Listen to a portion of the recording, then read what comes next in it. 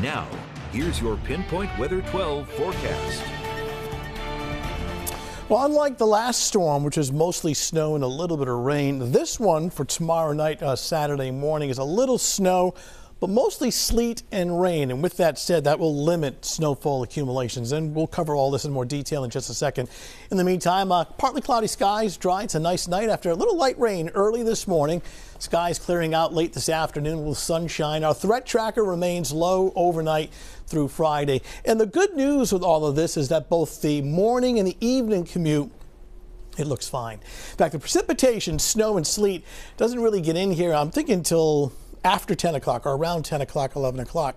So if you have maybe early evening dinner plans tomorrow night, I would not cancel those. So go ahead, enjoy. But later at night, I would try to get off the roads by, I would say, midnight the latest. Things starting to come down, wet snow and some sleet. That's the timing right now. You're going to want to check in tomorrow morning with Michelle.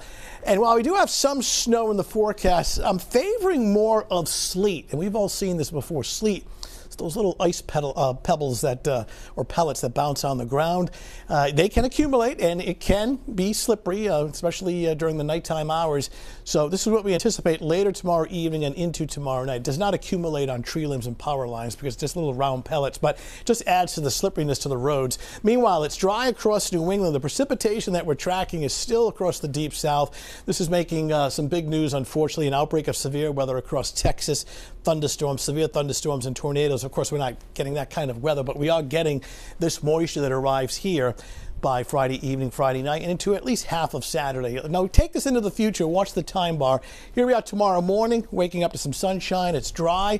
We go into the late afternoon. Clouds are on the increase. We're still dry. This is 4 o'clock in the afternoon. This precipitation is still back through the Midwest. Right on top of us around 10, 11 o'clock tomorrow night. Initially, this blue represents wet snow. The pink is sleet, and the red, yellow, and green is rain.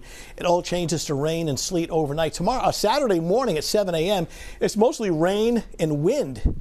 It may transition back to some light snow showers Saturday afternoon, but it does not accumulate. It's pretty windy on Saturday, too, especially along the coastline. So as far as how it all plays out, it's kind of like a layer cake here. But for Friday night, Saturday morning, along the South Shore in green, a little bit of sleet, then a quick change to rain. In the pink zone, which is essentially along the Route 95 corridor, some wet snow going over to sleet, changing to rain. Before that happens, a coating to an inch. North and west of Providence, and especially north and west, well, say along 295 north and west, snow to sleet. And then that late change to rain. Because of the late change to rain, you pick up about 1 to 3 inches of snow and sleet later at Friday night into early Saturday morning. Tomorrow morning looks good. Sunglasses, the only problem with the commute might be sun glare. And then sun to increasing clouds tomorrow afternoon, temperatures between 40 and 45. And again, the arrival time is somewhere between 10 and 11 o'clock tomorrow evening. You see that messy weather for tomorrow night into Saturday. Very windy on Saturday. Gusts along the coastline could be as high as 40, 50 miles per hour. Clearing out Saturday night, and Sunday is clearly the better day, brighter and drier with temperatures at around 43. So a little bit of everything, but it's enough to be impactful as far as travel once you get beyond, say, 10 o'clock tomorrow night. Sunday's all right. There you go. There you go. Sleep in. All right, coming up next.